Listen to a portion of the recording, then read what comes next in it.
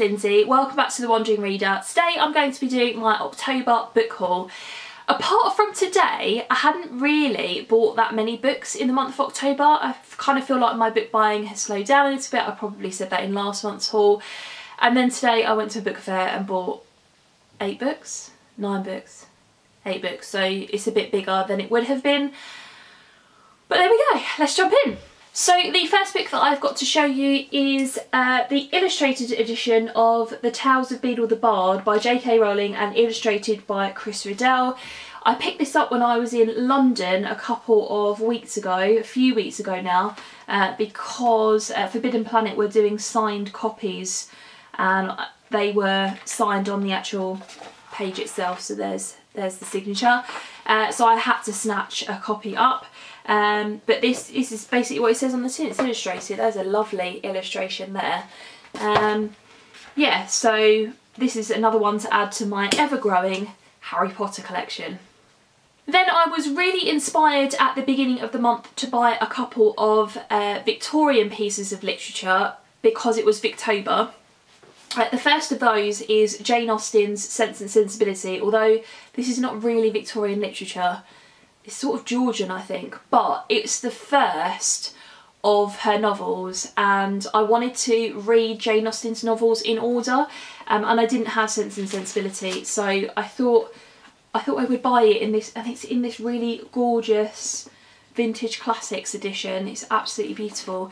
So I have that now, so I can finally get started on that project. And then for Victober, I picked up Wives and Daughters by Elizabeth Gaskell. This was the read-along book I think that they were doing. I've read 2 chapters of it in the whole of October, so I'm not doing too well on that. It's, what is it today? Saturday the 27th. I'm filming this a little bit early before the end of October. I'm not planning on buying any more books. But yeah, I've read 2 chapters, so that's a bit of a fail, but I figured I'd started it and I'll just continue on when I feel like it. This will probably take me as long as Jane Eyre did. What was that? It was quite a few months. But who cares? I'm reading it, I'm taking my time with it, it's all good. I went to a conference for work again at the beginning of October and Ben Crystal was there, and Ben Crystal is David Crystal's son and he has just published his book called Shakespeare on Toast, and so he was at the conference. You could buy his book and get him to sign it, so I got him to dedicate it to Stefan and I, and this is basically like a beginner's guide to Shakespeare. So it says on the back, whether you're studying Shakespeare for the first time or you've never set foot near one of his plays but have always wanted to, this book smashes down the walls that have been built up around this untouchable literary figure. So I read the first couple of chapters of this while I was waiting in line to get it signed, and it was really readable, it was really compelling, it was quite funny at times. I just think the style of it is going to be for me, and yeah, if you're looking for a book for somebody who is finding Shakespeare tough, or I don't know, like you've got, I don't know, a teenager in the family who's studying it at school, maybe this would be a good book for them to read. I don't know, I can't fully recommend it yet because I haven't read it all the way through, but I am definitely excited to. I did an Amazon order earlier in the month because I really wanted to get some more Sarah Morgan books. So I got the books 2 and 3 in the Puffin Island trilogy, which I read book number 1 I think last month and really enjoyed it. So book 2 is Some Kind of Wonderful and book 3 is Christmas Ever After. I've read Some Kind of Wonderful, I quite liked it, so more of my thoughts on that at the end of the month.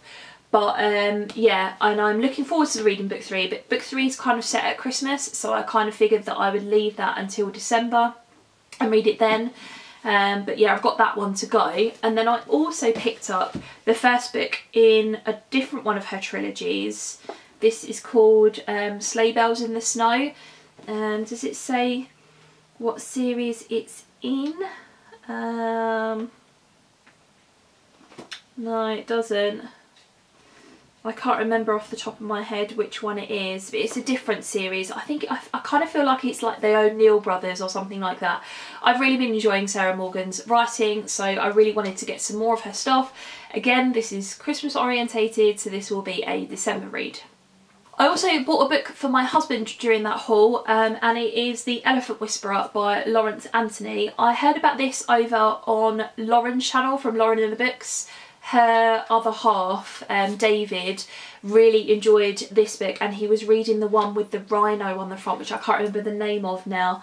But this is basically a non-fiction book about Lawrence Anthony's experience of running an elephant sanctuary, or like saving the elephants in this particular part of, where is it?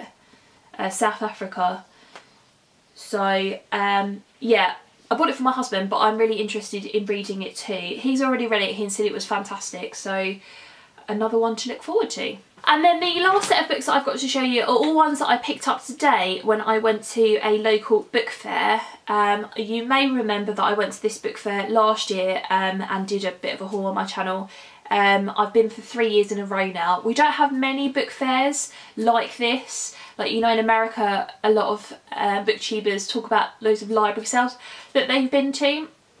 We don't tend to have a lot of those over here in the UK, certainly not where I live anyway.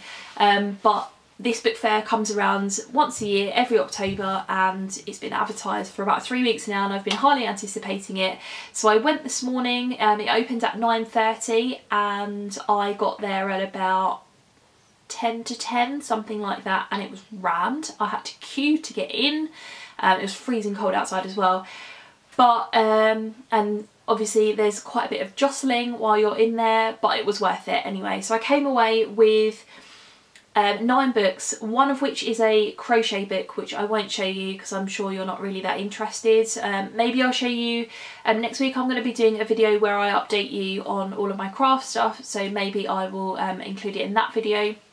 But I'm just going to show you the other books that I bought this morning during that book sale. The first of those is The Little Red Chairs, and this is by Edna O'Brien. I tried to pick up books that I hadn't seen elsewhere and that were in really, really good condition. So this is, I believe, a thriller, and that's all I really know about it, and I don't really want to know anymore, but this cover has always really intrigued me. It's really, really pretty, and I saw it and grabbed it. Next up is The Revenant, and this is by Michael Punke. I don't know how you pronounce his last name. This is of course the book that the film was inspired by. I've heard the book is very, very good. I've not seen the film because I always like to read the book first, and I'm like super behind on all of my film watching. So yeah, this is about a guy who has to survive in the wilderness, and it's really freezing cold, I think. Oh, he's a tracker. Yeah. There we go. So he's left for dead in the wilderness, and then he manages to find his way back, I think. So yeah. I found a copy of A Song for Izzy Bradley, and this is by Caris Bray. I've never read anything by Caris Bray before. I did take this out from the library probably about 6 months ago now, but had to take it back in the end because someone placed an order on it. But I saw a paperback copy of it there, and so I thought I would grab it. I think this is about a family and family life, and somebody goes missing, and that's all I know. But again, the cover is really, really pretty. I have here This Beast, which is Free Food for Millionaires by Min Jin Lee. Min Jin Lee, it was the author of, oh god, oh, Pachinko, it says it on the back, and that book has got a lot of buzz over the last 6 months or so. This is the other book that she has written, and I remember I had it on my wish list. I don't really know what it's about, but it's really pretty. So let's have a little look on the back. So Casey Hand's years at Princeton have given her a refined diction, an enviable golf handicap, a popular white boyfriend, and a degree in economics, but no job and a number of bad habits. The elder daughter of working class Korean immigrants, Casey inhabits New York, a world away from that of her parents. As Casey navigates an uneven course of small triumphs and spectacular failures, a clash of values, ideals and ambitions plays out against the colourful backdrop of New York society, its many layers, shades and divides. That sounds fascinating, so I'm really, really glad that I saw a copy of that there. Wouldn't think I would go to something like that and see something like this, so really, really lucky to get that. I found a couple of copies of Kieran Desai's The Inheritance of Loss. This won the Man Booker Prize in 2006. Set in the Himalayas. I don't really know anything about it than that, but pretty cover, and Man Booker winner, and I've heard lots of good things about it, so I thought I'd grab it. I found a hardback edition of Under a Polestar by Steph Penny. This is her second book, and set in where is it? The Arctic Circle. And it's about an expedition up there, and there's a romance involved. So it was in pristine condition, and I think I got it for £1. Yep, I did, so couldn't pass that one up. I found a copy of Behind Closed Doors by B.A. Paris, which is her first thriller that I've heard very good things about. I loved her other one. What was it called? The second one. The Breakdown. It's called The Breakdown. Haven't heard such good things about her third one, her latest one, but heard really good things about this, so again I thought I would pick it up. And then lastly, I found a copy of The Fireman by Joe Hill. I picked this up mainly for my husband just because I thought that he would enjoy something like this, but this, Joe Hill is the son of Stephen King, and this is about a virus where people burn. And that's all I really know about it. It's quite chunky, but it sounds intriguing. So I think it's kind of like sci-fi-esque. Maybe it's... No, it can't be post-apocalyptic. That doesn't make sense. But sort of sci-fi-esque. Maybe a little bit dystopian. I don't really know. But anyway, again, really, really good condition. It looks brand new. Maybe like read once. So I thought I would get it for him, and that maybe one day I'll read it too. So there we go guys, they were all of the books that I picked up in October. I'd love to have a chat with you in the comments below. Have you read any of these? What did you think of them? And what books did you pick up in October? Thanks very much for watching, and I'll see you in my next video. Bye.